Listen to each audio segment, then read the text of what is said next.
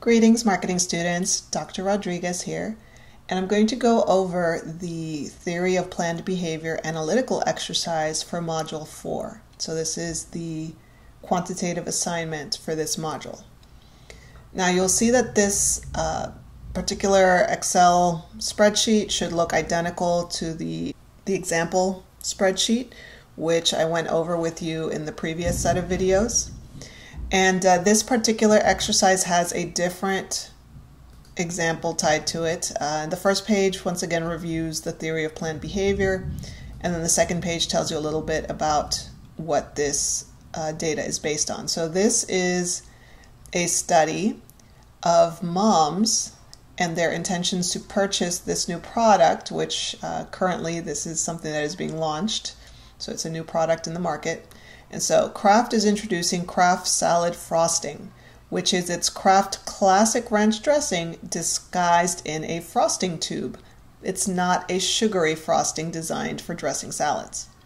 The social media campaign proposes that parents up their lie game to trick their kids into eating healthy vegetables with the salad frosting.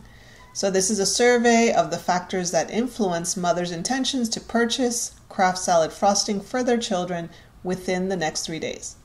The goal of this study is to identify the main factors influencing intentions to purchase Kraft salad frosting for their kids so that the company can influence those factors that are currently weak in order to increase consumers' purchase intentions. The sample of survey respondents came from the population of mothers with children between the ages of 4 to 9 years old. So that is the target market. A small sample was selected initially to elicit their salient beliefs for their attitudes, subjective norms, and perceived control regarding purchasing Kraft salad frosting for their kids. And remember, the time frame is within the next 3 days. The sample is subdivided into mothers who are overweight and those who have a healthy weight. So we have two segments within this data. Here are the questions. Attitude toward the specific action. My purchasing Kraft salad frosting for my kids would be unfavorable, favorable, unpleasant, pleasant. So there's two items there with a scale from 1 to 7. Subjective norm. Most people who are important to me would purchase Kraft salad frosting for their kids. Agree, disagree. Most people like me purchase Kraft salad frosting for their kids. Unlikely, likely. Perceived behavioral control. I am confident that I can purchase Kraft salad frosting for my kids. And my purchasing Kraft salad frosting for my kids is up to me. Lastly, behavioral intentions. I intend to purchase Kraft salad frosting for my kids. Unlikely, likely, a scale from 1 to 7.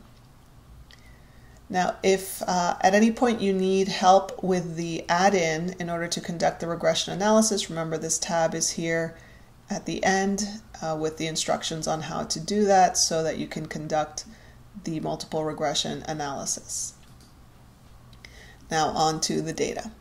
So we have here the unstandardized data, which is the raw data from the survey, and then here's the standardized version, which again represents the z-scores, which is these scores converted, standardized by subtracting the mean or the average for the data and dividing it by the standard deviation of this set of data for each variable.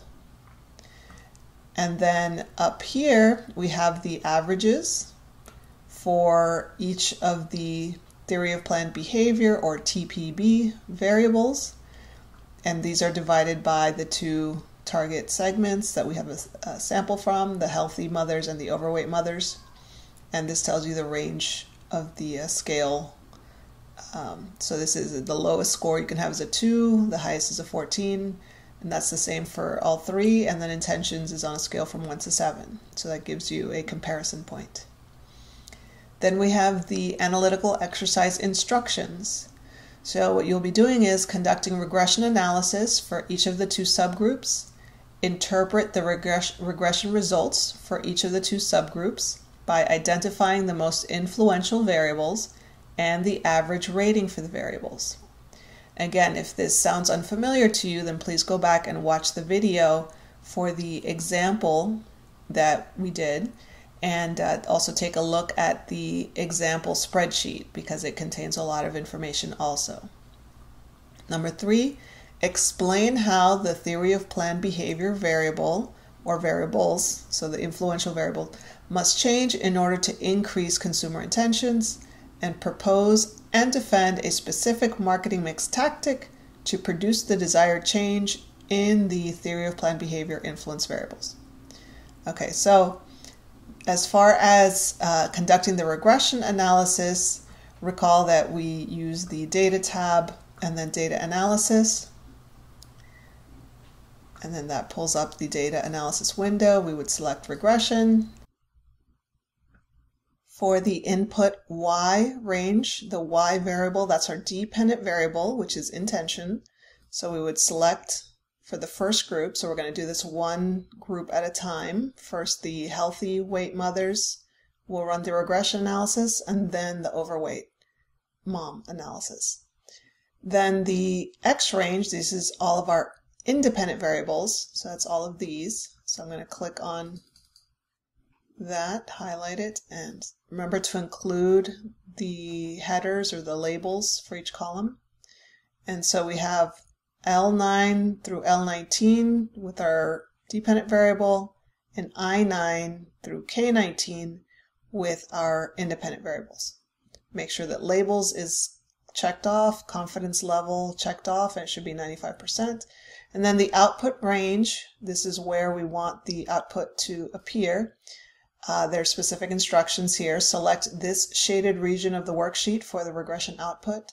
So I will click on that and then highlight this shaded area and then click OK. Press OK. It says it's going to overwrite existing data. That just means it's going to overwrite what's already there. And then make sure that you change this to numeric output to make it easier to interpret. And then follow the steps from the example video. Now to make numbers 2 through 4 a little bit simpler and easier to follow, I've provided a template here. So this is for number 1, interpreting the regression results for each group. So here's the results for group 1. Here's where you interpret the results for group 2. Of course, I've only run the regression for one group. For the first group, you have to do the same thing for the second group of the overweight mothers. And here you just fill in the information. So for interpreting the regression results for group 1, for healthy weight mothers, blank. And so here I fill in which of the 3 attitude variables has the strongest relative influence on intentions. This variable has an average rating of blank, so I would go up to the averages thing, make sure that you're in the right group. So I'm in the healthy mothers group, and I would look, depending on whichever one of these is the most influential, I would look at the average rating. And so I'm going to fill that in. It has an average rating of blank on a scale from 2 to 14, which is it high, is it low, is it moderate? That's for you to fill in. And then here you, again, restate the theory of planned behavior variable. The blank ratings need to increase in order for intentions to increase from the current score of blank out of 7. So again, you look up at the averages and see for this group, what is the intentions score. And then the managerial implications. So that corresponds to questions 3 and 4. So here's the first part. For healthy weight mothers, the marketing strategy should aim to increase, and then whatever the theory of planned behavior variable that's influential would go here. And then specifically to increase, and then just sort of restate what you stated here, Kraft should, and then give a general description of what the strategy should achieve.